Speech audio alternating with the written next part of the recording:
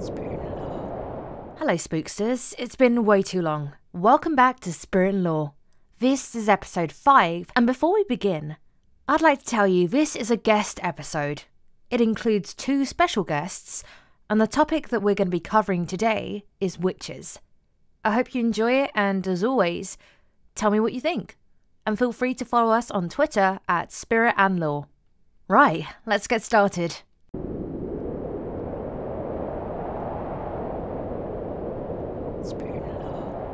So I'm here with Chelsea and Elaine, and we are basically going to be talking about witches today, and some witches are here with me in spirit. So, who should we start with first? Okay, when did you first, when did you first know you had something that was a little bit, intuitive and stuff? I think I've always felt like that when I was little. I always knew I was a little different. My mom would always tell me I have little friends that I would play with, more or less spirits or ghosts in the house. So I was always playing alone. Okay, did anyone question it, or were you just like, oh, these are my imaginary friends? Well, my mom's like she's more accepting and more open to it. She actually was really intrigued by it when she was in high school and wanted to go to college for it, which is very surprising. But yeah, I don't know, she's always been more happy and more pushy when it comes to that, because she always tells me, you have a gift, you need to use it, you need to help people, and I'm just like, no, I'm good. I'm fine, thanks. Yeah, I'm just gonna suppress everything and act like it doesn't happen. Like, I want to be normal. I'm good. So how long did you be like, this is fine? I've never really felt like it was fine. I've just been more okay with it, I guess, as I got older. So I'm like, this is gonna be my normal life now. I might as well just accept it. So, have you had any weird experiences growing up? A lot. I have a lot of ghost stories. Chelsea knows. Have you had any really crazy ones which actually for a second, actually make you realize, oh, okay, this must be I can't explain this experience? Oh, man. My favorite one that I've experienced, and my childhood friend actually saw it too. We were outside playing, like 8-9-year-olds do after school, and I was running towards them, and something told me to stop, so I stopped, and then I thought I heard my mom yell for me, so I turned around, and my mom was even at the door. So I'm like, okay, I'm just hearing stuff. So I turned back around, and I see this woman standing in front of me. She's not really on the ground, but I didn't associate it with her actually floating. I just thought it was just this woman that's just walking down the street, and she just she was mumbling something, but I couldn't hear her. And I was just, what did you do then? I just stood there, and I'm looking at her, we're looking each other in the eyes, and I'm just staring at her. I'm like, what are you saying? I don't understand. And so then she held out her hand to me. Well, so you were just kind of having a stare off with a spirit, do you think? Yeah. And then my friend called my name, and I looked, and then I ran to her, and the lady was completely gone. Yeah. Nobody brought it up until I did, maybe a year or 2 later, and she's like, yeah, I saw it too. That's why I called your name. I was scared that something's gonna happen. I didn't have a good feeling about it. And I'm like, okay. I'm like, thanks, I guess. Now, how about you, Chelsea? What has your experience been? Because I know it's all been quite new in maybe, would you say about a year or 2? No, not even. Not even. No. What, right before Halloween, wasn't it, Elena? When I was I texted you and I was like, I think I'm a witch. Yeah, it was at the end of summer, early fall, when she was like, I feel like I'm an empath, all this other stuff, and I'm like, you might be a witch. And she's like, no, I'm not a witch, and I'm like, you are. So she sends me all these videos, and she's like, watch these. And you were like, I haven't got time for that. So I watched them and I'm like, I have every one of those. Did you just carry on like sipping your tea then? Like, I was like, I guess that's a thing. Like, there's, like, for me, there's no, like, cool story of realization. It was like, one day I was like, I notice I'm overwhelmed when I'm with a bunch of people and the emotions are running high. yeah. Something's not right. And Elena's like, sounds like you're an empath. Yeah, what is that? And I was like, what's that?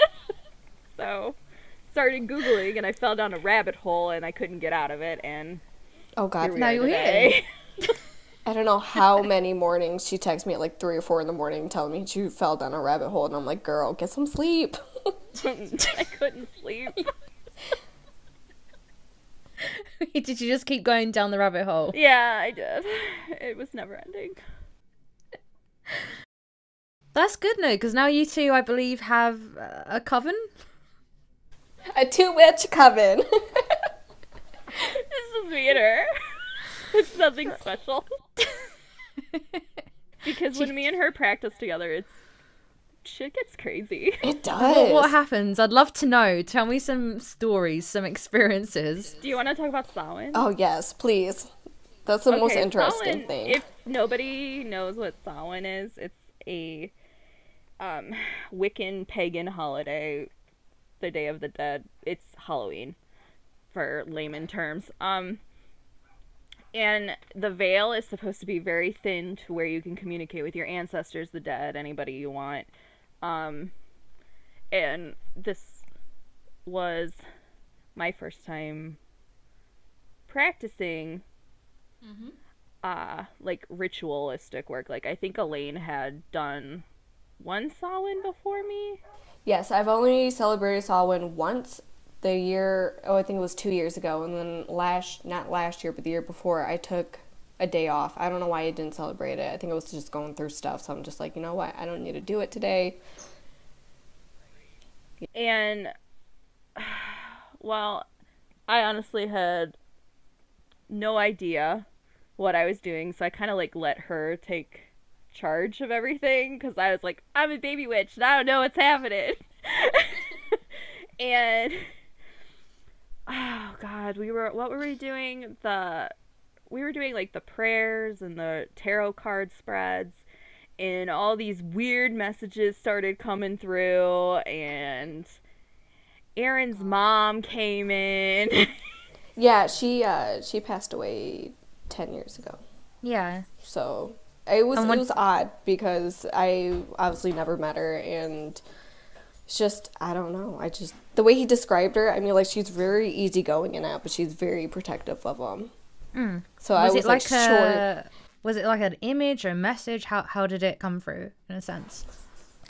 I know what she looks like, so it's not like a blindsided thing. So I kind of like, she was kind of there in like a mist form before she actually became solid to me. But she came through the cards and needed me to pass a message from her to Aaron. okay. And your grandpa came through. My grandpa came through, which And he I did see basically him. told you, stop being so hard on yourself and deal with it. Always. He always told me I'm stressed out all the time. So, I mean, like, it's nothing. I always get the cards always tell me I need to chill. I need to take a step back. Need to breathe. Don't do it. Don't do it. I just don't do it. I don't know why. It's because you can be, like, very, like, overly sensitive and easily stressed out. Oh, always. Are you kidding me? I'm stressed out right now. And I don't know, I had some weird messages come through, and we were asking questions about people that used to be in our lives. And, Yeah. Oh, God. Yeah, that was... and it was like a warning that said, don't do it. let them go. just Let them don't. be. Okay. Yeah. And, like, I mean, it went, and the cards even, like, went as far. I think we used my deck. Was it mine? I can't remember. Or no, it was yours, wasn't it? Because I didn't have mine yet. It went as far as to even say, like, you can't even do banishment on this person. It'll come back on you. Wow. Okay, so that's pretty strong on that person. And we were like, Okay. because ironically that person had been texting the both of us wanting to like re-enter our lives. Lives and stuff. That must be weird though, like when things start to match up like that, like text messages, or do you two get dreams as well? Elena more than I do. I don't get very prophetic dreams, but I think it's because I'm such a deep sleeper that I don't remember my dreams. And I've tried everything for remembering. Like, I have one of those blue calcite that's supposed to help you, and none of that's helped me remember. But Elena has some pretty prophetic dreams, I think. Oh, God. What kind? Like, just message ones that I've gotten? Oh, I think the one she's talking about is probably about my, when I had a dream about my grandpa, my uncle, and my grandma on my dad's side. Oh God, I don't really dream about my grandma that much now, after my grandpa and my uncle passed away. So it was kind of odd having her in my dream, but she seemed like very frantic and worried about something, and my uncle and my grandpa came in, and the way they looked was very alarming, because usually whenever I have a dream, they look before they passed away. Like, they look normal, healthy, whatever. And I noticed outside there was a storm coming, and my grandpa and my uncle was like, someone, like, it's not going to be that big of a deal if you can catch it in time. It was like basically telling me like someone's sick, and like, I don't know, like, if they don't catch in time they could die, which, yeah, I've had dreams like that before. Like, before my grandma passed away, her husband came to one of my dreams. He's like, I'm coming home soon, which I'd never had a dream about him before, so it caught me really off guard. And then I think a year or two later she passed away. That was after, it was like shortly after she passed away, she called, and it was like this payphone thing in my living room, and I'm just like, why is this here? And I answered it, and she was like, I'm coming home soon. And I'm like, what do you mean you're coming home soon? She's like, don't worry about it, everything will be okay, I'm coming home soon. And I'm like, okay. And then a few years later, my grandpa passed away, and then his wife passed away. Yeah, because you're never prepared for something like that, because you don't always understand, like, oh, what do you mean you're coming home? But now whenever I hear it, I am associating it with someone's going to pass away soon, and I don't like that. I don't like holding that feeling, like, I know, but I don't know who it is. Oh, that sounds like the worst. So, like, if you did know, would you warn them, or what would you do? Well, with the last dream that I had about my grandpa, my uncle, and my grandma, I texted my Aunt Debbie, because after talking to Chelsea about it, I'm like, I feel like it's one of them. Like, Yeah. one of them are sick. Well, I texted her and my uncle both had a bronchitis, which my grandpa was telling me is something with the lungs, or the heart. And it was like, I Googled it because he said something with the left lung. And I'm just like hard breathing, it can like stop your heart, which I didn't, like, I don't know anything medical. But I texted her and I told her, and then she told me my dad was sick, which I don't have the best relationship with him, so I didn't text him and ask him if he was okay, which sounds kind of crappy, but whole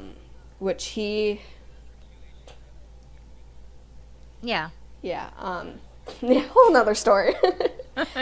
But he was sick, and I think it was maybe 2 years ago, he got really sick and he almost passed away.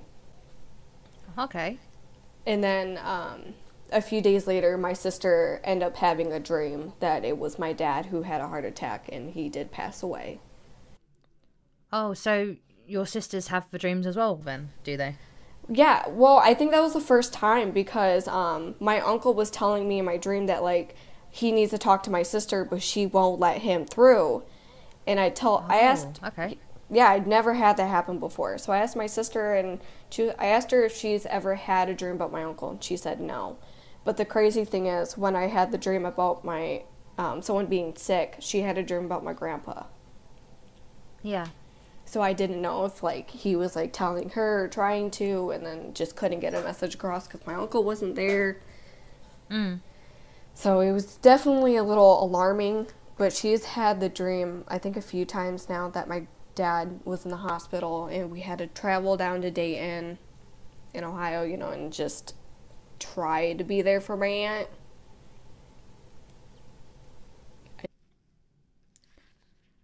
That sounds like, it sounds hard to deal with because obviously, do you know sometimes, because sometimes I've had dreams which have happened, but then I'm like, some dreams I have warnings that don't happen. So how do you kind of tell if a dream might be a warning or not a warning, you know? It could be a waiting game, honestly, because the spirit world in our time are completely different. Like, Chelsea knows, it's like completely different. I'd like to, could you tell me more about that, either Chelsea or Elaine?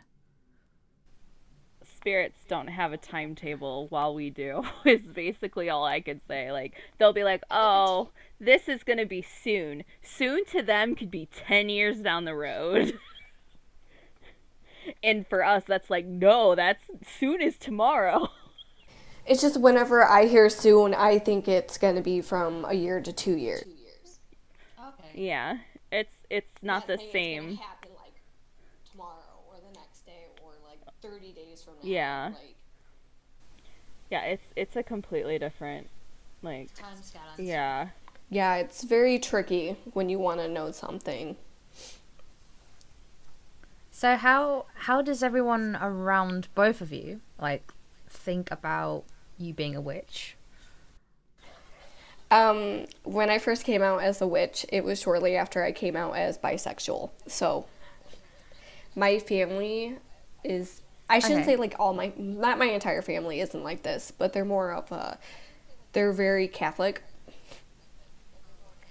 which shows right there how they're Oh, going to okay. think of me as. But at the time, I was with one of my closest friends. He said that he was a witch too, and they wouldn't say it to my face, but they was like, oh, he's a Satanist, it's because he's gay and he's a witch and all this other stuff. And this is before they even knew that I was bisexual and a witch. So I'm looking at them like, oh, so you see me as that, like you see me as a Satanist, which, I mean, there's nothing wrong with being a Satanist, Yeah. like nothing at all, but it's just like for them it's bad.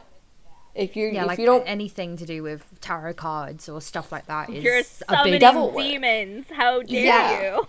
exactly, like you're sacrificing goats, you know. yeah, And like you having blood rituals in the bathroom and yeah, and I'm just like, no, that's not what it is at all. And then I have cousins who've asked me for help for protection spells and to help like keep people away from them, and I'm just like, yeah, I can do it. But the thing is, like, is that how you think of me as? So like, do you see my practice as like white, or do you see it as like dark? Because I don't practice hexes or anything. So Right. I'm just like,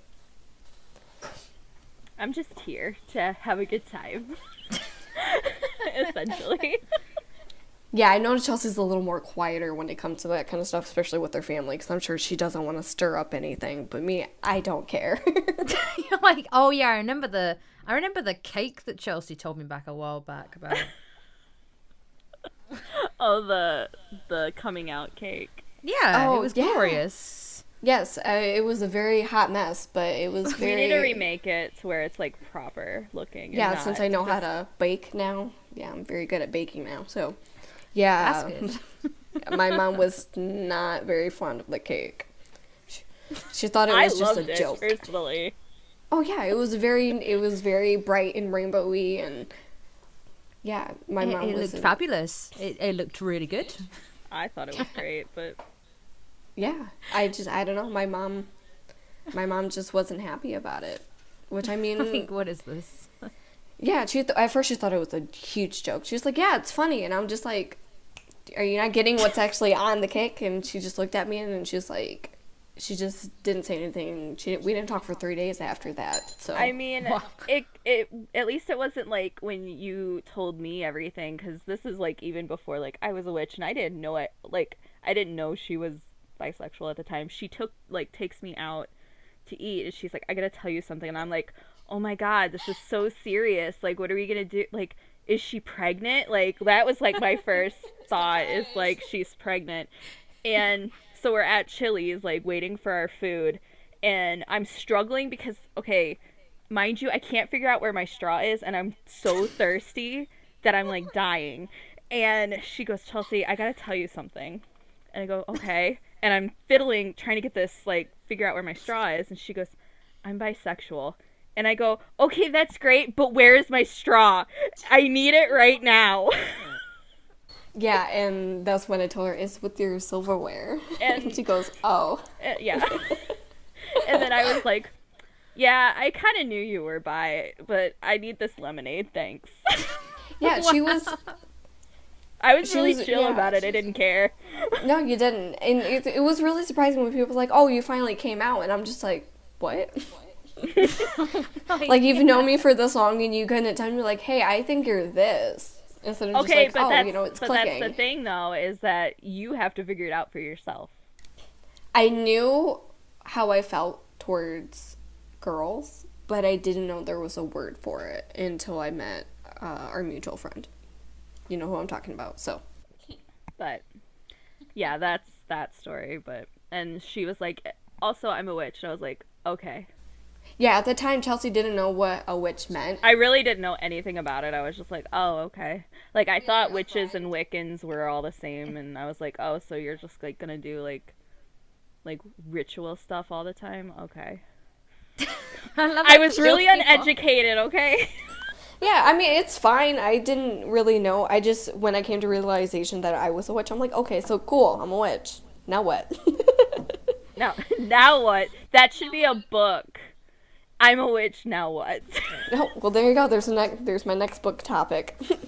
So how do you think people do view witches nowadays? Do you think people are just like, oh, that's cute? Oh, God. I don't think they take it as serious because anymore. It's become an aesthetic thing.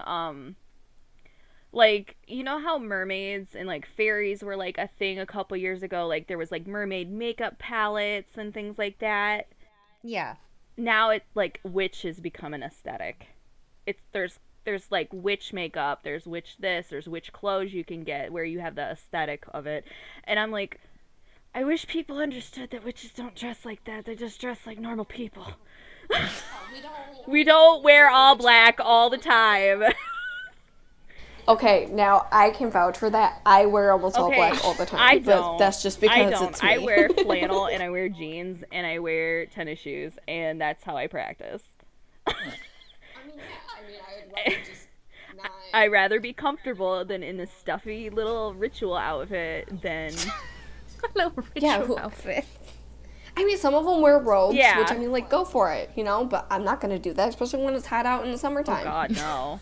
You gotta go. You gotta go celebrate. What is it, Beltane out in the sunlight? You gotta be kidding me. Or I already struggle in the sunlight. I don't need to be in a robe for it. or Lammas, you'd be out in the heat. No, get out of here. I think it's so good because you're both so chill about it. It's like, you know what? We're just the everyday witch, basically. You don't need no fancy robes. You don't need over the top stuff. I mean, there are people that are like, quote unquote, witch snobs out there that are like, you're not doing this right, and you're just like, See, and that's where the natural witch comes in at. yeah, that's a traditional Being a natural witch. witch, you don't need to have all this fancy stuff. Use what your surroundings are. Yeah, like if you don't have a glass bowl for your moon water or something, Like, yeah. you just some of these people with their like, you need to get a silver bowl and set it out in the moonlight at exactly 11 p.m. and take it back inside at 6 a.m. before the sun rises. I am sleeping.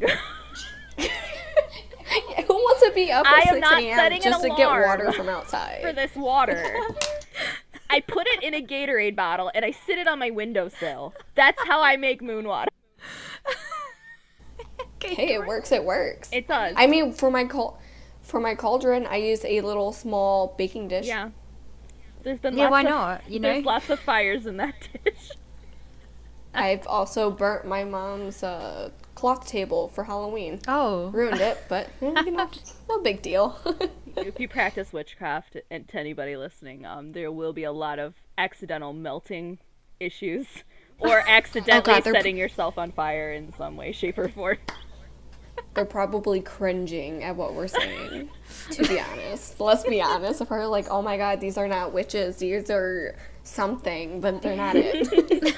Because I can vouch for at least some witches out there, because like I'm in a lot of like Facebook groups that talk about witchcraft and everything like that. I know for a fact somebody has at least accidentally like almost singed their hair accidentally because of all the candles. I have done it. I burned my finger. Well, okay. I burned my finger literally every single time we have a Wister roll going on. I almost singed my hair off. You burn your finger. Somebody gets injured some way. Because we mess with fire. It happens. That's all there is to it. Or we can't get the fire to go, and they're like, what are we doing? Yeah. So, I mean. So you said about witch snobs earlier. Yes. Could you tell me about some experiences with people that might be snobs, or people that maybe put a bad name on what this craft is exactly? Or fake witches. Oh god. Yeah. All of it. Tell me about it, both of you. Witch snobs, in my opinion, are people who think traditional witchcraft is the only practice and the only way, and people fail to realize that witchcraft is personal. It's not a religion. It's not Wiccan. Wiccan is totally different than witchcraft. It's a religion. Witchcraft is not a religion. It's a craft. It's a practice. It's putting forth like your wants and manifestations, like putting it out into the universe so you can get it back. Okay. There's people out there that think you need these perfect rituals and every tool in the world, and you need a silver bowl, and you need that knife, and you need this, and you need 8 candles of 8 each different color. No, you don't. You really don't. Me and Elena, when we practice, we're sitting there eating food around the table, lighting candles, and going, what the fuck is next? I forget. Yeah, even rolling with the book through of our shadows books in front of us, and yeah, it's not. It's not this perfect like moonlit ritual that happens outside in the moonlight every single day. Like, it's not like that. It's usually just, if you practice alone, you practice alone. Like when I do my solitary stuff when I'm not with Elena, like I have my dopey little candles and my incense burning with my diffuser going too, and a lot of times I'll just sit and meditate and, ask for guidance in my life, or, things like that. Or if we're doing rituals together, it's usually we're asking for like our ancestors for help, and or just celebrating them in general, and celebrating life. Yeah, and like trying to put more positive influences and positive karma in our life. It's not this big to-do where you're like, you need to wear a white dress on this day, and you need to wear a black dress on this day, and a yellow dress on... I don't have time for all that. I don't have time. I don't have time to get these big magic spell candles. Like, I'll use a birthday candle because it goes fast. Sorry. That's how I practice. Because I don't have time to wait 6 hours for a candle to burn out. Birthday candles burn out in like 10 minutes. Spell's done. Spell's done. And and then the opposite end of that are the people that are like, oh, I'm a witch too. And you're like, no, the fuck you aren't. What do you mean you are a witch? You're not. These people that wear driftwood and try to tell me it means this when it doesn't. You started about that lady you told me about. Oh, I have more stories to tell you about that one. Oh my god, yeah, I need to hear them because, girl. Yeah, there's people in the world that are like, I'm a witch, and I'm a sensitive, and I'm this, and I'm that. And I'm like, no, you're not. Because you have no idea what you're talking about. There are some basic things, like, with witchcraft that are just basic knowledge that everybody knows. Well, I mean, anybody could be a witch. Yeah, technically, but if you're... But it's special to be a natural witch. Yeah. but also being educated on the fact of what each thing is. Like, don't tell me you're a witch, but then when I correct you on something, like, oh, you can't use a white candle for that. You can use a white candle for anything.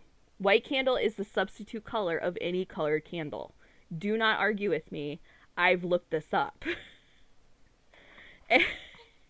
Like, that's the thing, is, like, you know, for people who were, like, quote-unquote broom closeted, which is, like, they haven't come out, a lot of them have, like, mini altars, and a lot of them carry little white candles that they can do their ritualistic work and stuff like that, because they can't carry around, oh, you need an orange candle for this, and you need a blue one for that, and That is too much shopping. it is.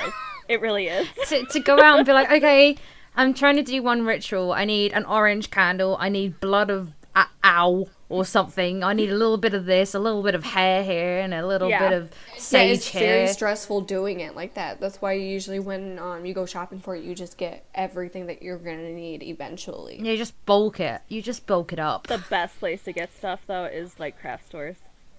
Or the Dollar Tree. Everything's like in the same area too. Like the oils and candles, literally same area. And you I always... wish I had those shops here. Like, loads of them have shut down now. Like, loads of those kind of shops have shut down. So, trying to find stuff, and then you ask someone about it. We do have some, but, like, we just have, like, charity shops nowadays and hairdressers. So it's like, can I have some hair, please? Can I have some hair, please? Oh, man. See, if we need hair for a spell, we're lucky because my hair's so thick, I can just usually just pull some of my hair out, and I'm like, oh, we good. You know, honestly, if we ever needed hair, I'll just get it from Aaron because he sheds all the time. So do I. But anyway. Like, after he leaves, he just leaves balls of hair everywhere, and I'm just like, this isn't mine, because obviously I don't really have any hair. My hair is very short, so I'm just like, what is this? Yep. You mentioned earlier one of your friends had, like, a dark kind of energy, and you told me previously about an experience. I'd love to hear more about that dark energy he had. I think he had a very dark presence in his house. I did not like being in there alone, which they left me alone in there while they were chasing each other down the street during the summer for whatever reason. And I just remembered I was standing at the door because I was like, I'm not going any further in this house. I'm not gonna do that. And I just felt watched, and I felt this like large man standing behind me, and I'm like, this isn't good. And I think that night was the night where he literally almost killed everyone. Oh, the car story? Yeah, I'm pretty sure that was it. It was the same night. When you called me after that, I was like, get out of there. I still don't know what happened. Like, I'm still shocked about it, and it happened like 4 or 5 years ago. Basically, the story is that Elena, what should we name this other girl? Beth. Elena, Beth, and Jeff were all in a car together.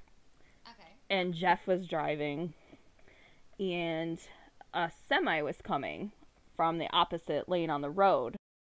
Yeah, we got on the highway because What you there's call a little, like, motorway. nature. What you call a motorway.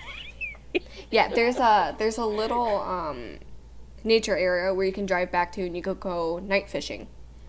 We used to go back there all the time, just like, you know, talk or whatever. And he was like, "Oh, let's go." We were at Walmart, and he's like, "Oh, let's go." And it was like the mood shift after he said that. And me and Beth were in the back seat. We actually had another friend with us, and he rode in the front seat with Jeff. So Jeff decided to go on the highway, and he saw the semi. And, like, when we were merging on, the semi was not going to get over. And I'm yelling at him, like, hey, there's a car, you need to, like, slow down. He's like, no, we'll be fine, we're gonna make it. And I remember that smirk on his face. Tell about the eyes, though. Oh, that was after. Oh, sorry. Yeah, no, when we got to, it's the little place is called Willows Point. We got there, and Jeff turned to our friend that was sitting next to him in the front seat. He goes, I could kill you out here, and nobody would know. They wouldn't find your body.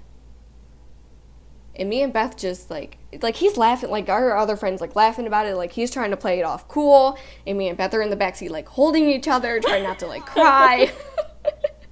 Like, we're sitting there, and then, like, we were even at Willow's Point for, like, not even, like, 5 minutes, and we left. And on the way back into town, he turned on the radio, which on the drive there, it was nothing but silence, which is odd for him, because he always plays music. Yeah, because he was a very So on the way home, person. he turned on the radio, it was nothing but static. And Beth was looking at me like, we're gonna die tonight. And I'm looking at her like, no, we ain't. Like, this is not happening. I'm not dying with him. But me and Jeff, we made eye contact through the rearview mirror, and his eyes were totally black. And I could hear him sing along to the song that was playing, but it really wasn't on the radio. That literally, like, yeah, that made, like, shivers go up my spine when you said that. Yeah, he was singing the song along to the radio, which the radio was nothing but static. Really? Can you remember the lyrics? Yeah, and it was this old-time song. Like, I physically could hear the music playing. Like, I knew that, like, deep down, thinking about it, yeah, I got goosebumps right now just thinking about it. Because thinking back on it now, I'm like, the song sound very familiar. I don't remember, but the tune was very old. Like, early 1900s, late 1800s. Like, I just, for some reason, like, I knew. And he was just humming along with it. And that's when we made eye contact. And then, like, after he dropped off her friend, me and Beth were still in the back seat. And I'm just like, I need to go home. I can't do this. Like, I felt sick to my... And when we got out of the car, Beth was like, oh, well, we're going to go back to Elena's house. Well, really, at that time, Beth was living with me. So she was like, we're just going to go back to the house real quick, you know, whatever. And Jeff looked at us dead in the eye, and he was like, if you don't come back, I'm going to shoot myself. And we just stared at him, and he's like, I have a shotgun upstairs. I will shoot myself in the head, and it will be your guys' fault. So I get a phone call that night. We got home. It was like 2 a.m. We got home. Me and Beth were looking at each other like we're laying on my bed, like we're chilling, like we're trying to like comprehend what just happened. And I'm like, Beth was like, I'm not going back over there. And I'm like, what if he actually shoots himself? It's just like, then let him. And I'm like, I can't do that. Like, I'm not that type of person that would do that. And I'm just like, I asked Beth, I'm like, did you notice his eyes? And she's like, yeah, they were nothing but black. I'm like, they were so soulless. And mind you, Jeff has, like, very, like, blue-green eyes. So for him to have, like, that much of a shift change with his eye color, it would be that noticeable, I feel like. Because it's not Thinking like... about it makes me want to die. Oh. It's not like my brother. My brother has, like, really dark brown eyes to where it almost looks black because my brother's eyes are so dark. But, like, no, Jeff's eyes are, like a blue-green kind of color, right, Elena? Yeah, they can shift from blue, green, or gray. Like, they're, like, you know. It's not anywhere near the color, like, black. But they, call me and tell me, oh, my God, his eyes changed color. And I was like, what? Thank you everyone for listening to this episode. I'd like to thank Chelsea and Elena for helping me and being the guests of this episode. They actually are going to be starting their own podcast, which I'm super excited about, called Two Witch Coven. So hopefully I can post some updates from them in the future. But thank you so much for joining me, and I'll see you again soon, Spooksters.